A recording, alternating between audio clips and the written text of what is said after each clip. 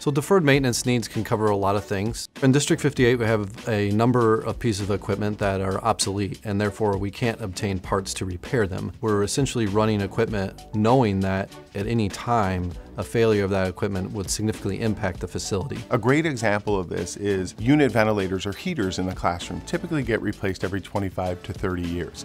District 58 in many of its schools still has the original unit ventilators and heaters from the 50s and or 60s. So with Herrick being built in 1953, it is a very old building, and there are some mechanical things that we're definitely hoping to resolve in the future.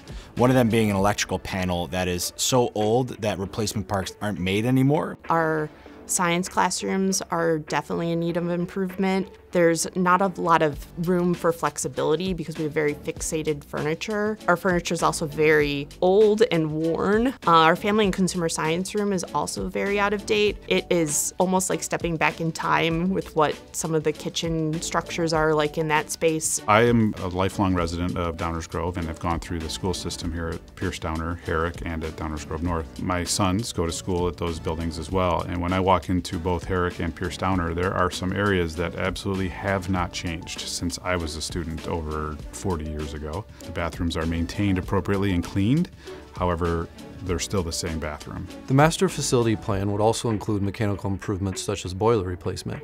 Many of our boilers are very old, which leads to poor energy efficiency. It takes a significant amount of operational dollars to operate this older equipment. I have actually lived in Downers Grove for 8 years, and during that time, I was a teacher in Lombard, I was an assistant principal in Westmont. When I came to District 58, the facilities and the differences that I saw from other buildings that I had worked in was pretty remarkable.